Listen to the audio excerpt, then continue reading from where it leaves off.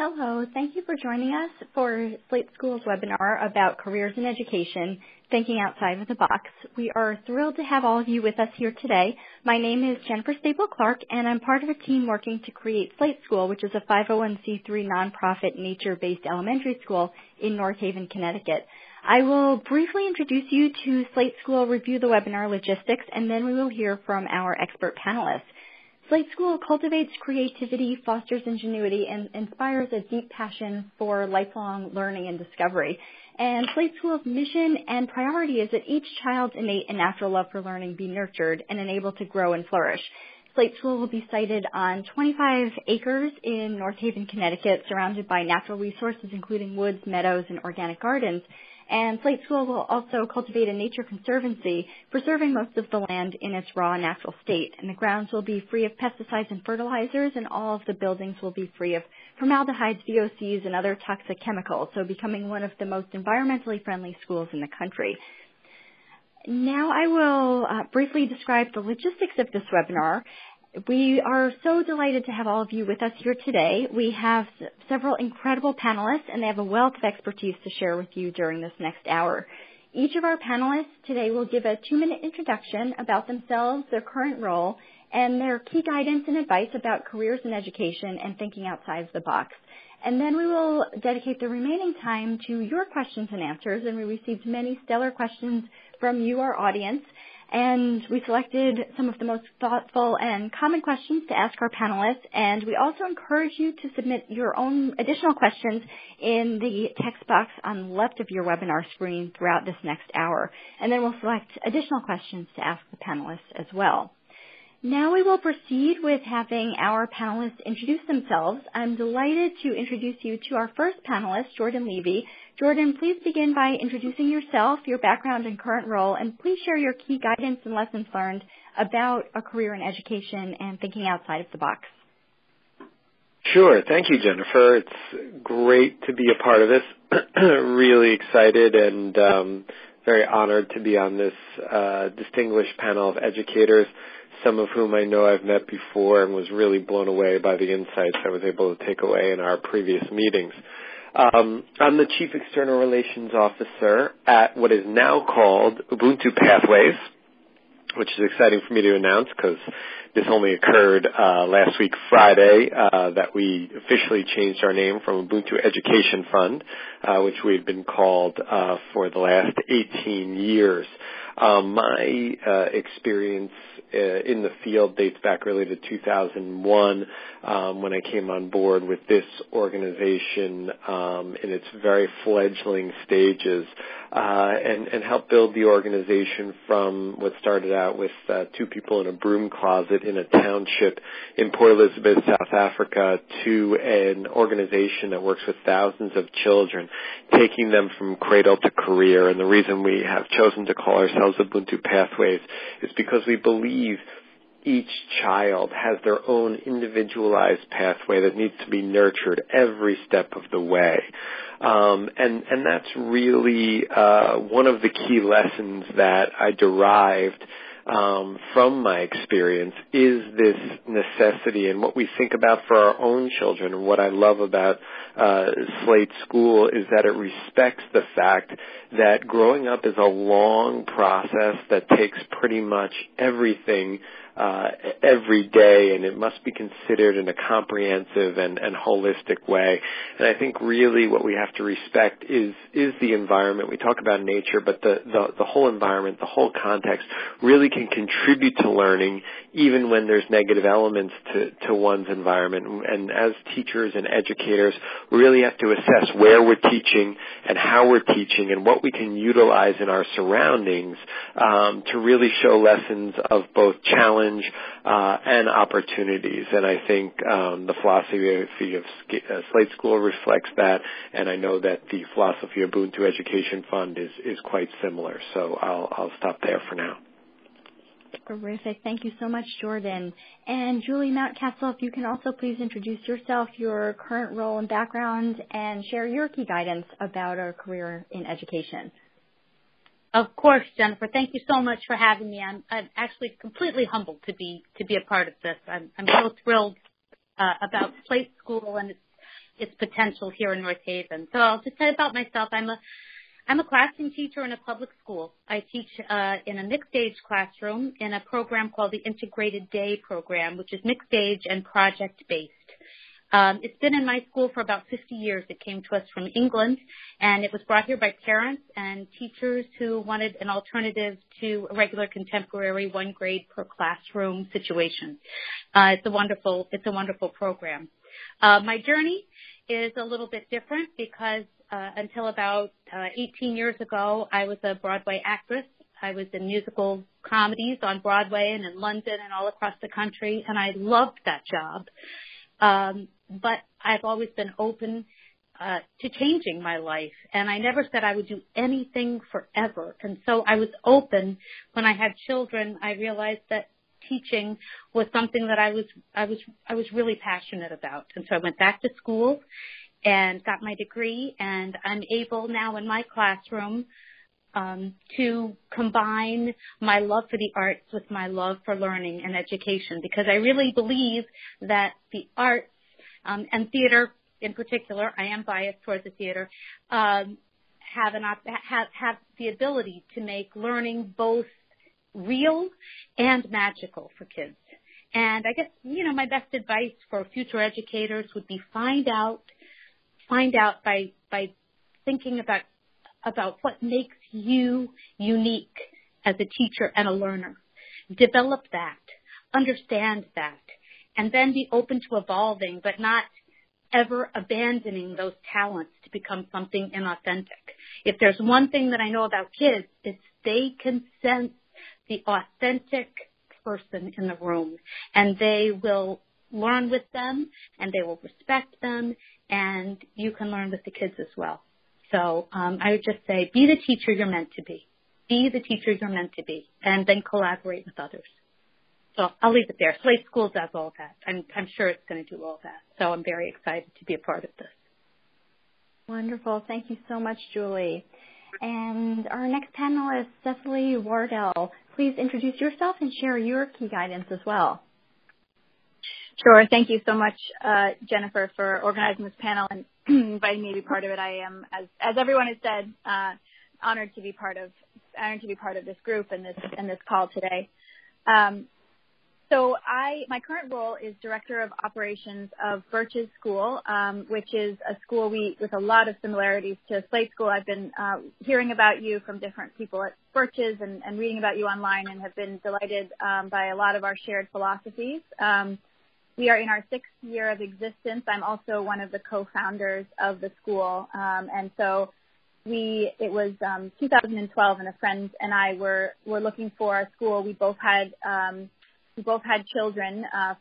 She had a first grader, I had a rising kindergartner, and what we were really looking for was a nature-based school where the learning was project-based, interdisciplinary, somewhat student-driven, but not entirely student-driven, so a hybrid there, so that students felt that they had ownership in what they were learning and doing, but at the same time, we're still, the teachers could foster and excite something. I always say that how could a student know that they were fascinated by Thailand if they didn't know that Thailand existed?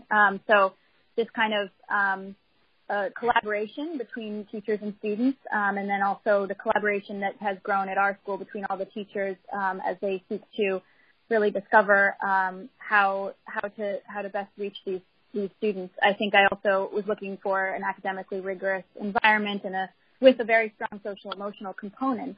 So the long and short of it is I couldn't quite find this.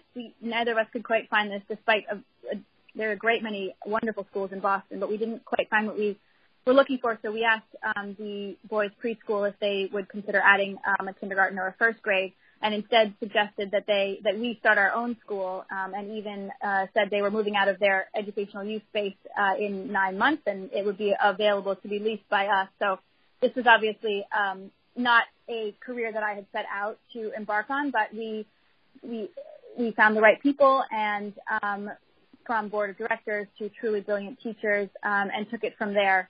So I think my greatest advice or lesson would be to ask questions. I think that I have been humbled this whole process by despite having a varied background, including some education background, I did not know enough to do this without asking all the questions and building the collaborations and relationships that we did over time.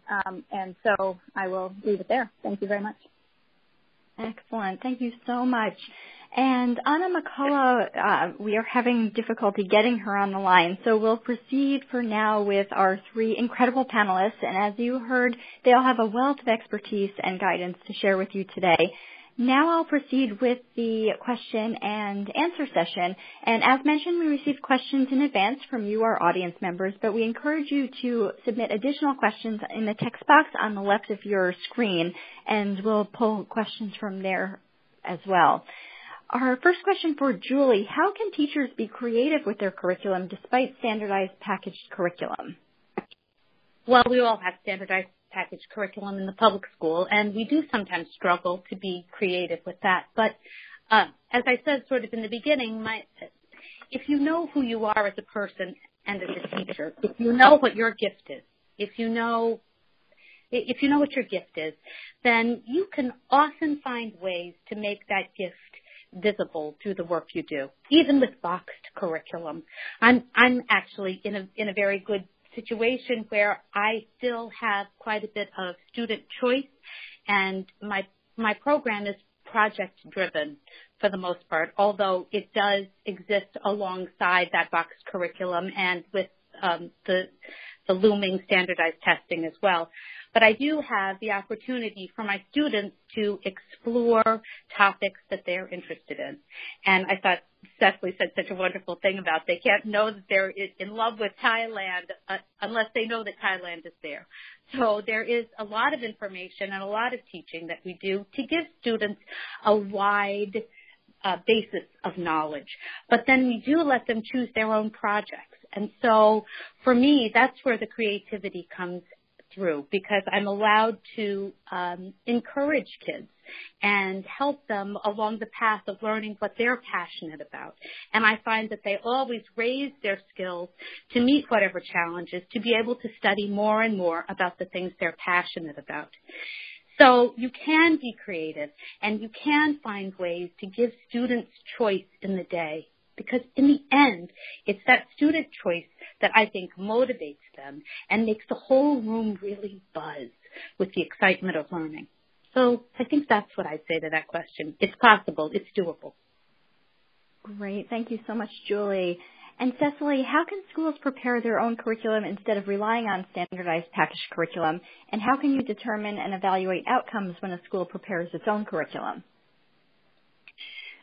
Yes, so I think that for me the key here is Birches. Virtually everything that we teach at Birches is derived by our teachers. So it is we use very, very little prepackaged curriculum. There is the kindergartners and first graders do handwriting without tiers, because we found that just a bit of the handwriting in the day that was very helpful. But overall, everything is written by our teachers, and I have been struck from day one at how brilliant these teachers are, how they can integrate the learning and the abilities and the desires of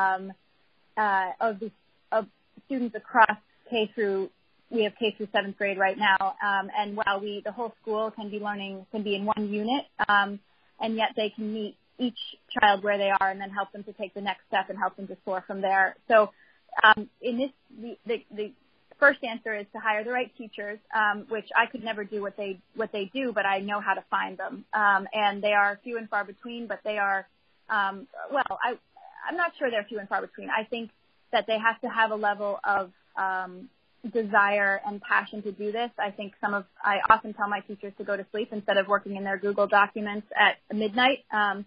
And I know their spouses or significant others tell them that as well.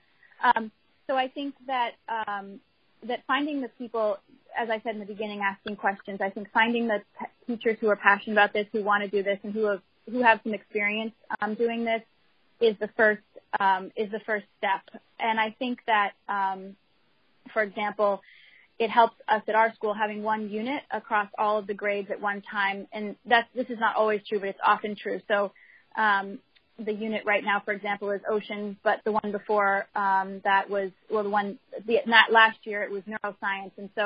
And I think the teachers are also very passionate about what they're doing. And so, for example, when they were doing neuroscience, they did it right from K and up, and they integrated, of course, the science aspects of it, but they also reading and writing and the read aloud books and everything they were doing connected. Even our nature walks, they connected that to pathways through the brain. And I was totally impressed by how they were able to, the kindergartners would come home and talk about motor neurons, and then the 6th and 7th graders were doing the same learning, but on a whole different scale and plane. And it was, it's fascinating to watch. And then, of course, how excited the students are. In terms of evaluating outcomes, again, it's, my hats are always off to the brilliant teachers who somehow or other can know where each child is in his or her classroom at all times and could do a full assessment on each student in that.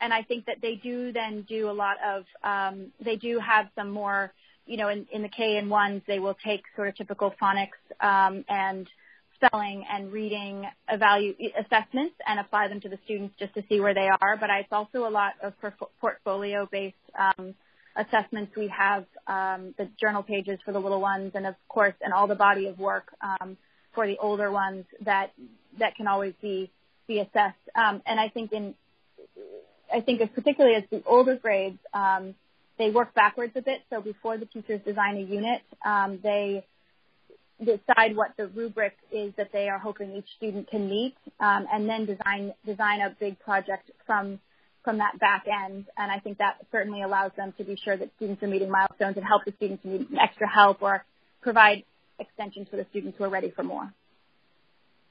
Excellent. Thank you so much. And a follow-up question, what is your process to find the right teachers for a school?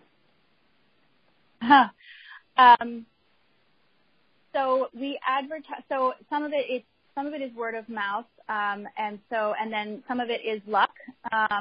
One of our second teacher, who we call the dean of academics, colloquially, as around our school, was actually she has a little girl the same age as mine, and we were in a little girls' play group. She had just moved up to Boston, and for her husband's work, and was planning on taking a year off from teaching. She had come out of 14 years of a very similar. The school was very similar ideals to Birches and to the Slate school as well.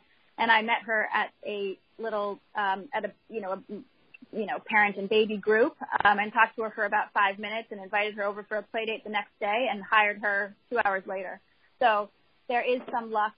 Then there's also word of mouth advertising, network, community, asking people if they know anybody who's passionate about this kind of job. And we do post online as well on the Asian site, and you get to know people through all those different methods. Fantastic. Thank you so much. And Jordan, looking back at your career, what do you wish that you could tell yourself as an early professional? Yeah, so many things can be learned over, the course of 20 years or so. So there's a lot. But at the end of the day, some of the core lessons are, for example, don't try to solve everything. It's about participating, learning, and contributing. And when you do that, you will come to some solutions and some best practices. But as a young professional, often there's an urgency within you and from without, or at least perceived to be from without, that there's this great pressure that we have to solve these big problems. And as you go along in your career, whether you're building a school or building an organization similar to the one I worked on, or whether you're raising children, or so many different efforts in life, they're long-term. They're not overnight problems to be solved. And I think we do this to children as much as we do that to ourselves. I would give the same advice to my 6-year-old and my 4-year-old and their approach to their academic lives as they get older, as I would to a young professional in my organization.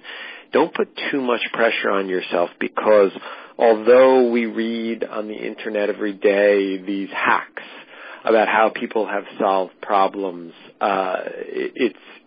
if it sounds like it's too good to be true, it's too good to be true. These things are not solved overnight, and to be practical about it, you can look at it from a organizational building point of view, where you talk about HR issues, where you talk about hiring, which you were speaking about a little bit earlier, talk about retention, you talk about people becoming good at their jobs, whether you're a teacher or a lawyer or a development professional, or whatever you do. Not many people become very good at it in a year or 2 years. It takes many, many years to learn the right lessons, and you have to go through actual failures to learn it. And whether it's looking at it from the professional point of view or a child or a family's journey. As I've worked in these poor townships in South Africa, I watched as young people who I met when they were 10 years old, 12 years old, grew up in front of my eyes. And there were times along their journey, especially when they were teenagers, where I would see people kind of getting off of their path. And I would be very frustrated and very concerned for these young people. I'm thinking of one girl in particular who was such a promising, incredible young woman who lived a very difficult life, facing the incredible challenges of immense poverty, who we basically lost touch with at one point, even though she was somebody I thought was such a success story. And we were so worried and we were so concerned, and we thought, if we can't get her back on track tomorrow, there's not going to be a success story there.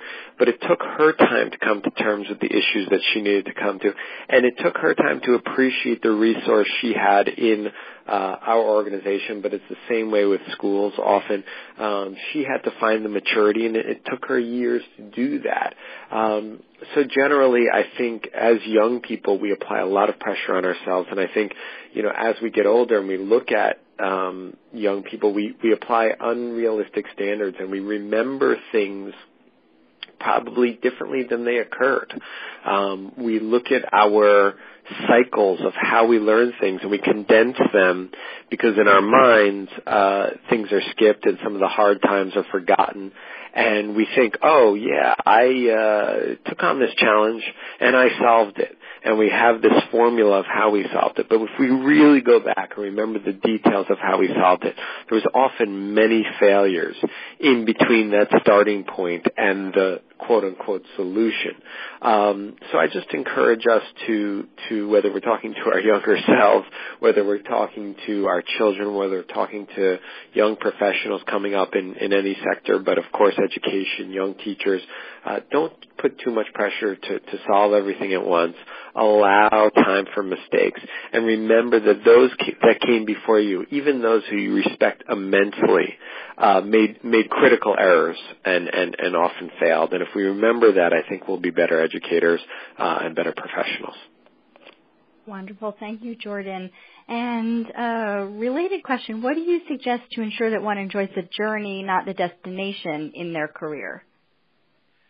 Well, it's a similar thing, but I think adding on to that, it's about the people around you. If you are where you should be, I think often you will enjoy those working next to you, and of course those that maybe you're teaching or assisting. But often your colleagues along the journey are the absolute secret to enjoying that journey, and you have to have a sense of humor about what you're doing, and especially about yourself. And don't take even your stated mission too seriously, in the sense that there can be no deviation from it. Don't become completely ideological in how you approach education or any form of development. Recognize that there will be shifts along the way, and if you and the group of people that you're working most closely with have that freedom and flexibility, and really learn how to laugh along the way, even in the face of sometimes what can be considered really tragedy sometimes and major challenges, especially, when you're working in a resource poor area or when you're just working with children in general. You're going to face times where you feel that a child is not progressing or is on the wrong track, and there could be serious consequences. And these are hard things to remain positive about, but you have to step back and look at the bigger picture. You have to have some kind of work-life balance, and you have to work with a group of people who are going to allow you to do that, and you have to give them the same freedom. And if you create that group around you, you'll find that you have an incredible buffer when things truly do get tense, and then when things are great, you have people to celebrate with, and that's equally as important. Celebrating your successes and really enjoying those successes and taking a time to appreciate them is absolutely essential. Excellent. Thank you, Jordan. And Julie, what has been most fulfilling in your career, and how do you ensure that you remain passionate about your work on a daily basis? Well, I think one of the things that's been the most fulfilling is kind of realizing that I'm not just the teacher when I'm standing at the front of the class. I am the teacher when I'm working beside the student, when I'm making mistakes, when I'm regrouping, when I'm trying again. I am their full-size model, right? And it's been wonderful for me to see kids understand that and see them. Kids are increasingly stressed out these days. They feel increased pressure to perform. And I find that their fear of failing often impedes them from succeeding. And that's, coming from parents, and it's coming from, very competitive environment, and they're really afraid to make mistakes.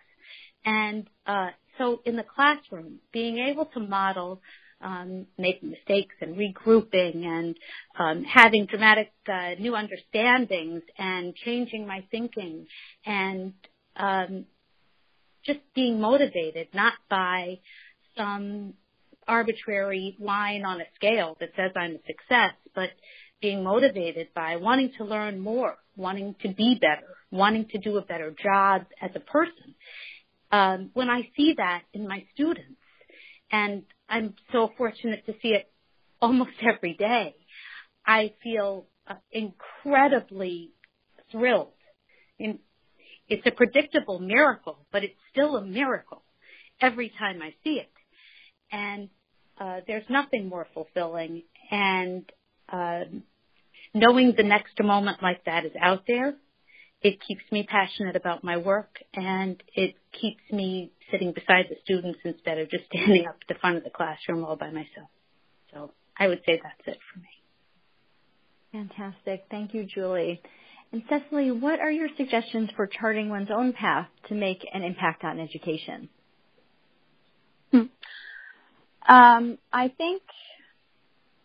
I think that I would say being open to possibilities. I think that if one is, as with students, if one is stressed or worried or wanting to stick just to the prescribed path, the typical path, then sometimes you can miss opportunities and possibilities that are more exciting than anything you could have even imagined if you set out to chart your career before it started. So I think that being open to what might happen, what could happen, being open to dreaming about the possibilities, and speaking with, and I may say this over and over again, but I also think speaking with people who have done different things, done things you might not even consider, but that you can ask questions of and be open to. And I think being open to collaborations, learning more about what it is to work in education from other educators, from people who don't even necessarily work in education but are passionate about it. One of our big breakthroughs at Birches came when we developed a formal collaboration with the Lincoln Land Trust, which is and this collaboration is probably the first of its kind in the country, and I know has enriched our students' lives, our teachers' lives, the administration's lives, and those who are involved in the land trust. We collaborate with them on curricular projects, and they helped us find the land that we will soon call our permanent home, as well as conserve some land. And so I think if we at Birches hadn't been cultivating friendships and getting to know the people in the community, as well as being open to truly different and new possibilities, this would never have come about. So I think being open, listening, asking questions, and always and considering things that might seem very unusual as a possible path. Great, thank you so much. And now a question actually for all of the panelists, and perhaps we can start with Jordan. Looking back, what was the most important decision that you made which led to where you are today? How did you come to that decision, and would you change anything about that inflection point? There were a number of key decisions along the way, but I think going down to volunteer as I did in 2003 for Ubuntu, thinking I was going to stay 6 months and ending up staying in South Africa 11 years and with the organization over 15 years, certainly was a major decision in my life. And the real decision, though, was committing to something that I had a passion for.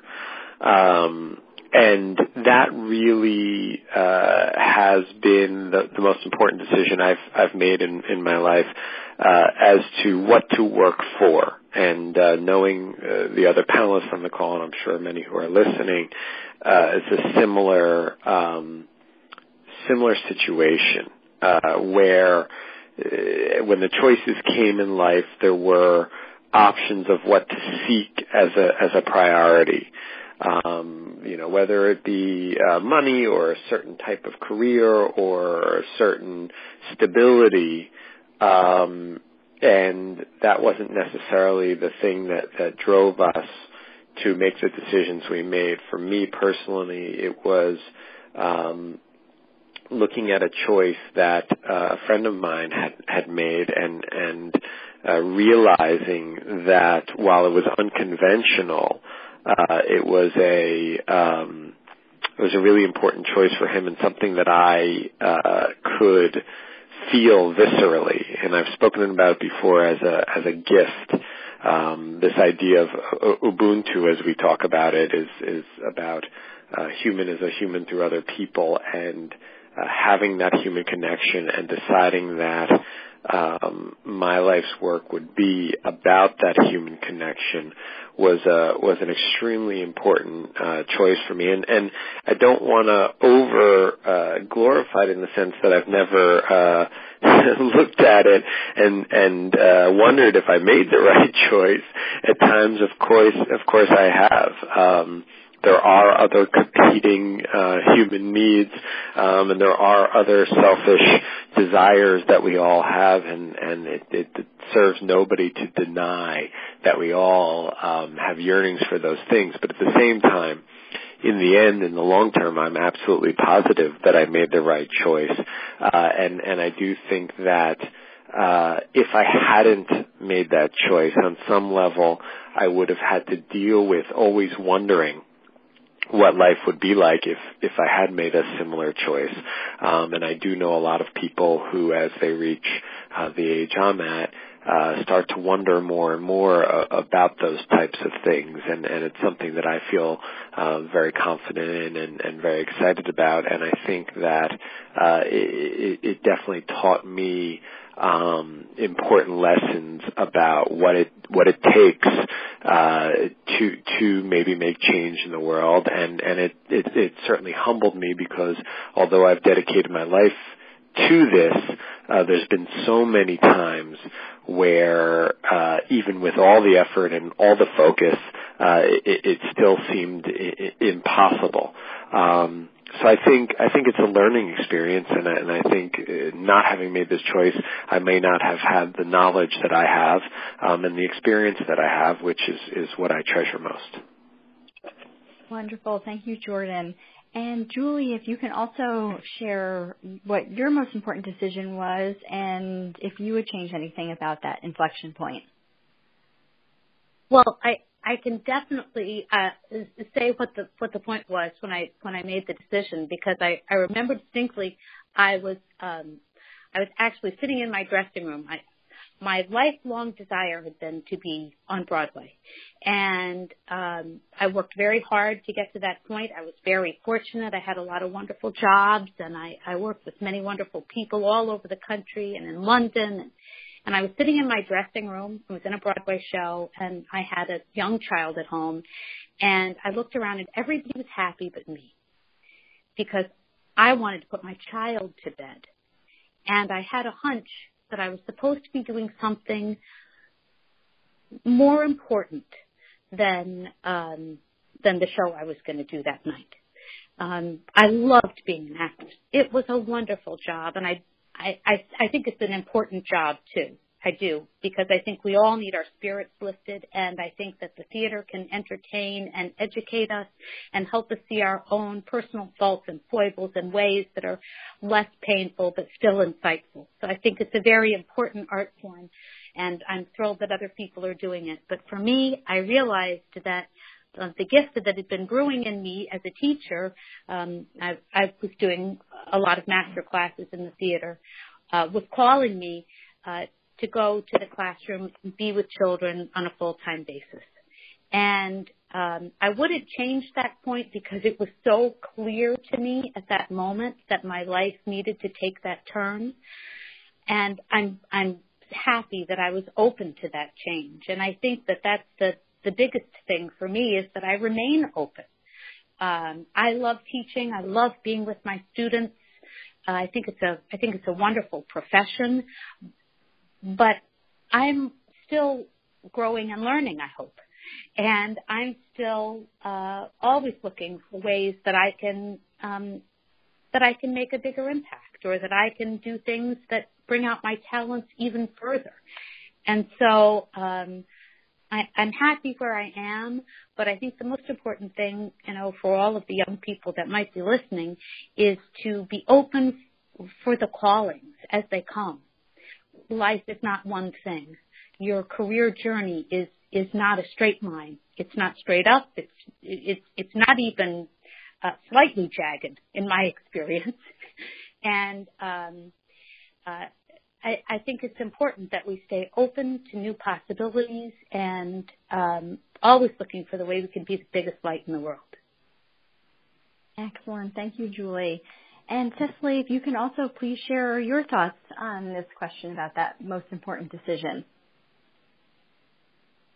Yes, I think one most important decision would have been when my co-founder and I walked into a meeting with the head of the preschool, and we had laid out all the reasons why we thought that it would be beneficial both for the preschool and for the students to add a couple of grades, and we really were totally clear on what we were hoping for.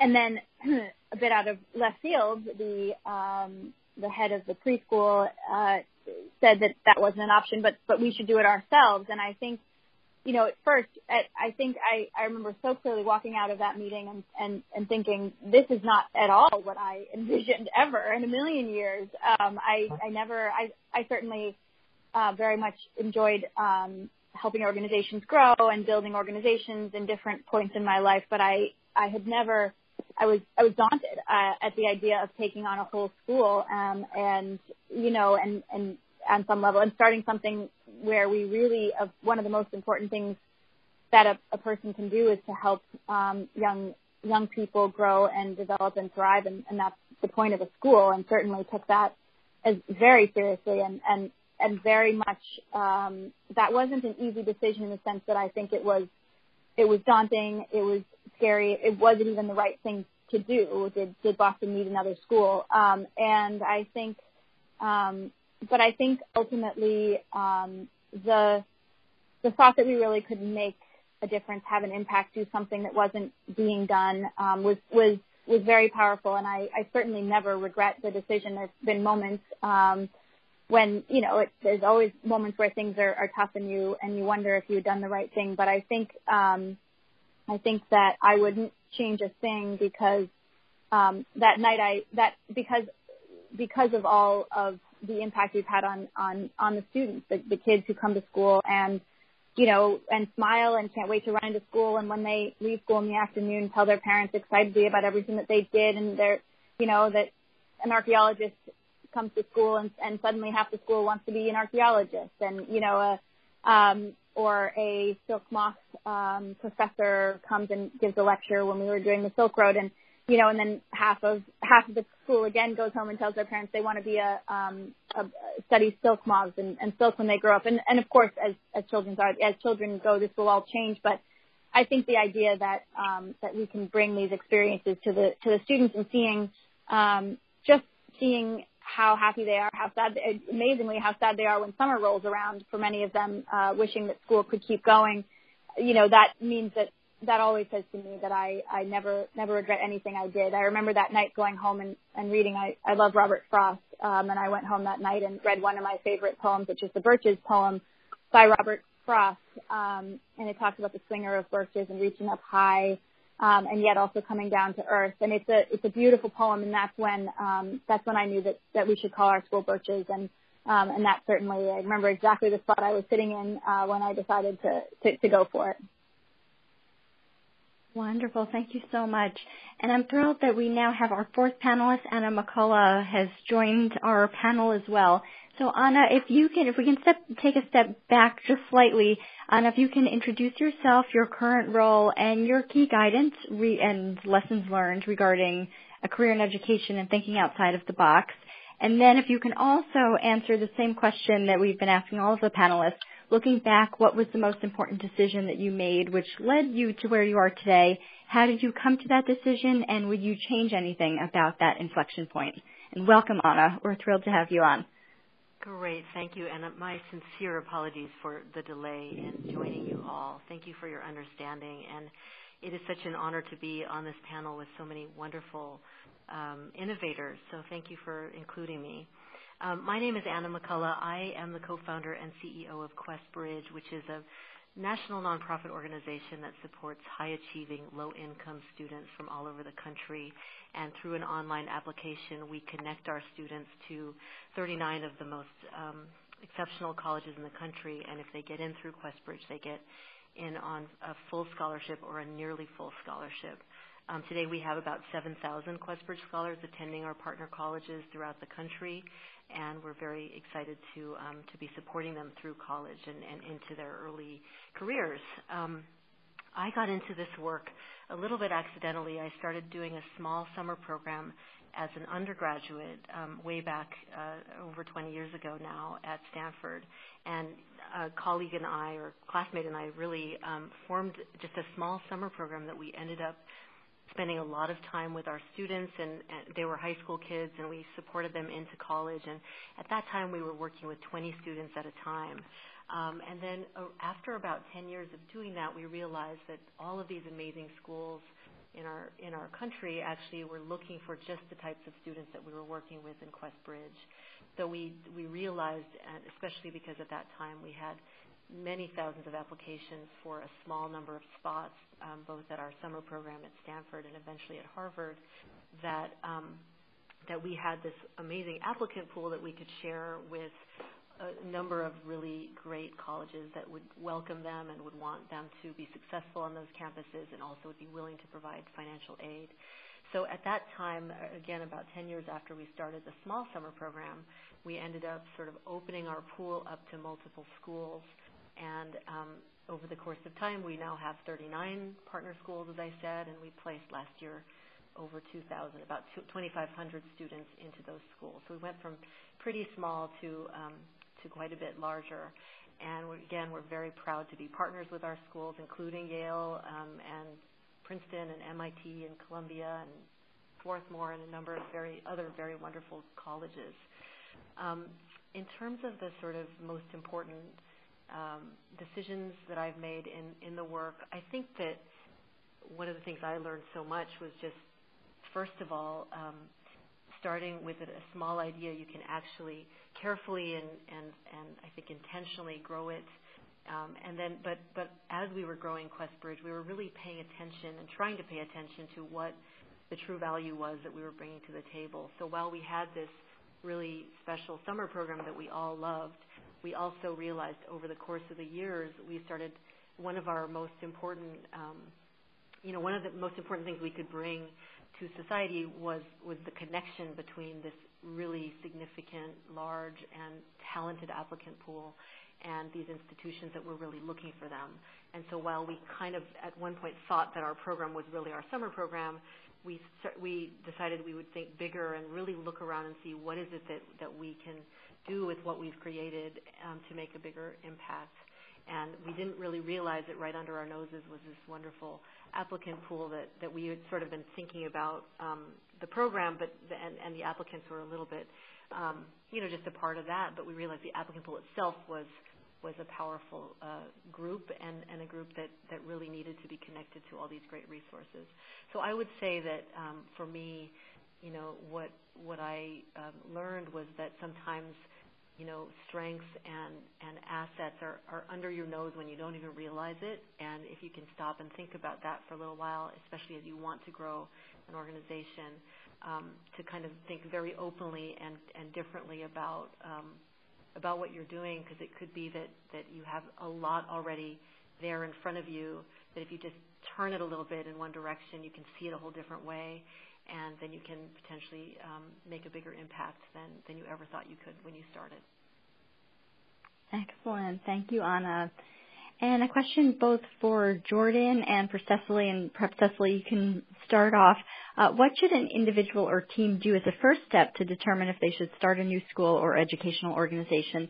And how should people avoid starting a school or organization for the sake of creating something new? It's a really good question. I think that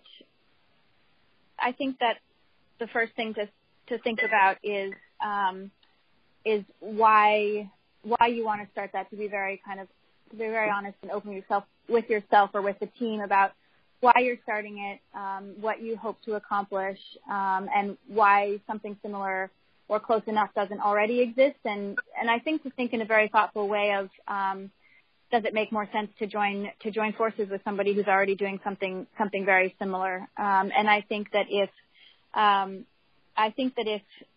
the team really looks at everything, the sort of different, similar but different options available, and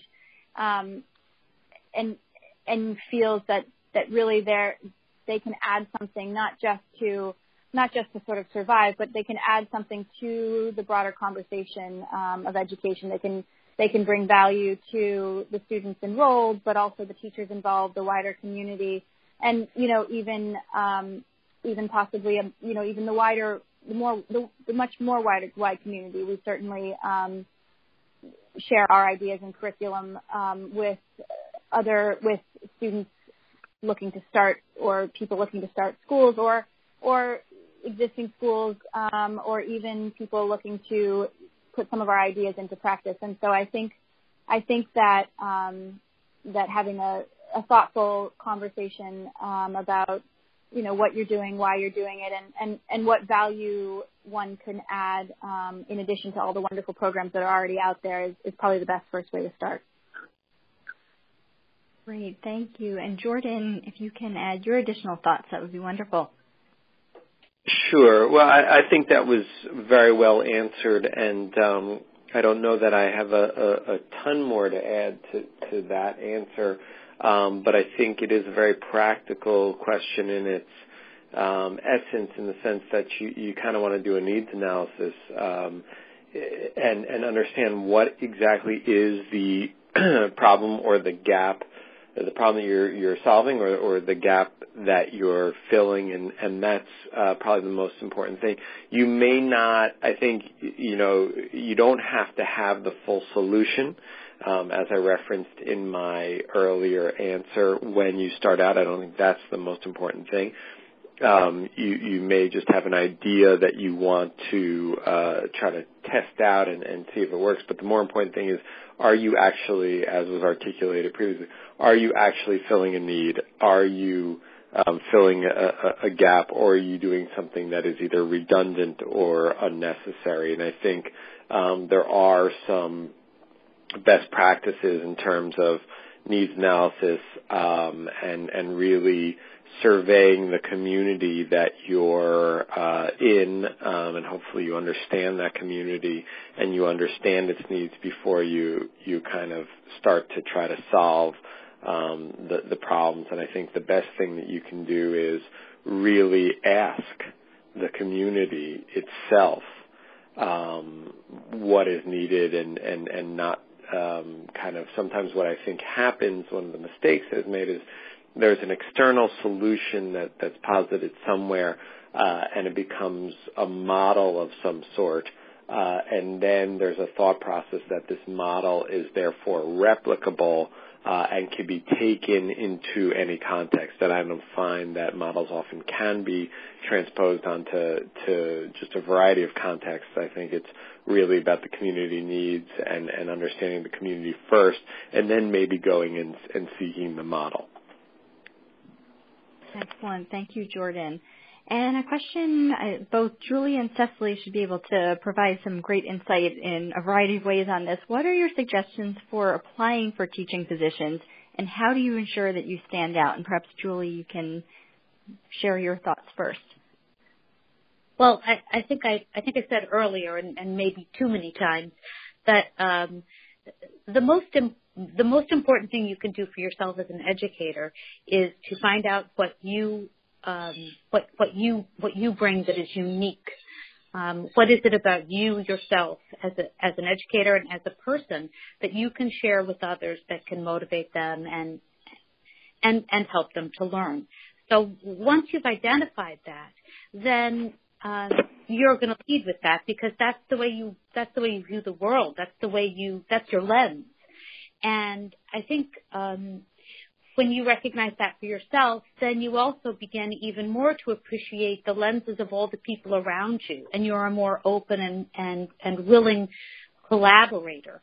You're appreciating the talents of the person in the neighboring classroom or the neighboring town or the town across the world, and you're working with them. And that is very appealing to people who are hiring. They're looking for someone who is going to be a part of a team and who can work well with others.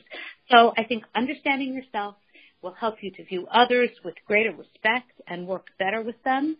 And I think that if you can do that, and if you can make that clear in an interview process or in your materials as you write for jobs, I think that you'll have more offers than you can handle. And then the challenge will be for you to choose the school or the situation that you feel will most value your particular contribution.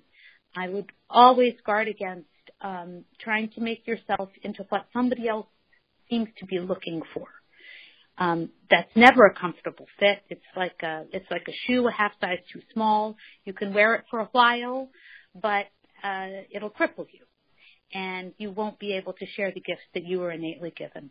So be authentic and respect the contributions of others, and you'll make yourself a very valuable package. Fantastic. Thank you, Julie. And Cecily, do you have additional thoughts on that question? Sure. So the way that teachers stand out to us at Birches is I think Birches and also Slate certainly has and many wonderful organizations have a slightly different or view on education that is progressive, that is trying to certainly solve, as we were talking about, this niche issue in a certain kind of way. So the teachers who stand out to us are the teachers who have done their research, who have read our website, perhaps asked questions, perhaps somehow it obviously depends how this happens. If these are if a teacher is coming to us through word of mouth, then teachers who ask questions of the mutual acquaintance, mutual connection person, I guess to say, says a lot. I think the teachers who understand what we are doing and then authentically, as was very well put, want to be part of that are the ones who stand out to us. So being sure that what we do is also where their passion lies, and then showing us that is what their passion is. But also, in addition, we look for people who can bring something else to the table. So certainly understanding what we do, how we do it, but then who can bring their own unique perspective, can maybe as mentioned, we're very collaborative, so the teachers all work together. Their collaborative nature, I think, fuels a lot of the wonderful aspects of the school, and so we're always looking for someone who can come in and with a slightly different perspective and teach us all something new. I think we all, administration, faculty, students, we all are always seeking to learn every day. So somebody who can come in and teach us all something new is something is highly valued. And the obvious things being articulate in the cover letter, a resume that makes sense. That we've got, I'm sure all educators have gotten the resumes that aren't, they're out of typos, that sort of thing. I mean, that's the basic stuff. And then somehow letting who you are as a teacher and a person shine through, understanding what we do, and also helping to show us how we might be able to do what we're doing better, or with a different point of view that could enhance the educational experience for the children. Great. Thank you so much, Cecily. And Anna, how has your organization evolved over time? What were some of the greatest barriers that you encountered, and how did you overcome them? Yeah, thank you. So I would say our organization evolved in some fundamental ways, even in terms of just the number of students who are serving, the size of our staff. But also I would say that fundamentally it still feels like the same organization from the standpoint of the DNA of who we are and our values and our mission. So that's been fun to see over the years, the sort of consistency in that sense. But in terms of the barriers we've experienced, I would say that probably something that's typical of organizations as old as we are, we're over 20 years old at this point, that kind of continuing to try to evolve and grow and to keep up with what the world is sort of offering in terms of opportunity. And then, of course, from a funding perspective, just really trying to be aware, certainly in our early days, being very conscious and aware of money and how that enables things, but it also should not be the determinant of some of our most important core values. So how do you balance the need to make sure that you can sustain the operation while always making sure that you're keeping true to your mission and your students and what really matters to you? I think those things were very prominent in the early days. And then as we've gotten sort of further into our history and to today, now we're in the very fortunate position to have lots of different possibilities for growth and directions we could take. So again, trying to really maintain and be true to our mission and not do mission creep. I think that's always a temptation when you get to this point. So we still wrestle with that, but we try to be very honest and very true to what we're here to do. So for the most part, we feel very fortunate and lucky.